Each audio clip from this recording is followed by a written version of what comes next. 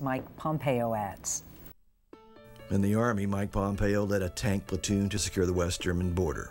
In Congress, he'll secure America's borders.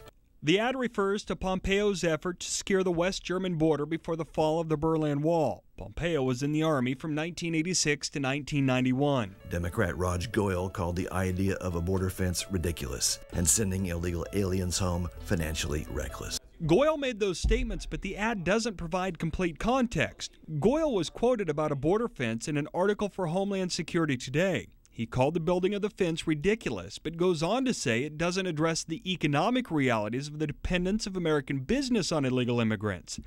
The other statement about sending illegals home was made in a study Goyal co-authored for the Center for American Progress, a self-described progressive Washington think tank. This is the actual quote. The cost of a massive deportation policy would not only be substantial, but in many ways financially reckless.